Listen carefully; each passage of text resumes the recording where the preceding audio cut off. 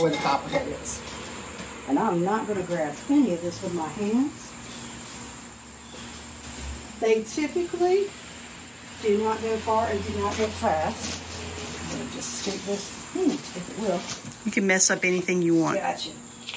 Let me just, about how big? Longer than your, what I'm saying, wider than your thumb? Yes. All right, these might spill, I apologize. These plants. It's okay. So again, we are not reaching down. We never reach down. There he is. Because of that reason. Right there. Oh, hey buddy. Well, that was interesting. He's coming towards me. Yeah, I got him. I got you. All right. So, now what we do is we slap this on and we slide the tongs out like that. Once we make sure this is all set.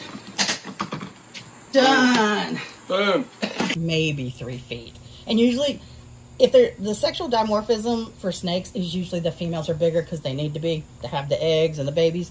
So a lot of times we can, I mean, for one thing, we can look sometimes and tell if they are pregnant because you look at them and go, whoa, you look like you're ready to pop. But in general, they're a fat-bodied snake. People do not expect them to be so close up and to be unafraid. I had a lady call me that had 2 greyhounds and one of them was bit, and she said, it was right on my back patio. And I said, yes, ma'am. When I opened my front door, I looked. We actually had a lady who opened her front door and there was one.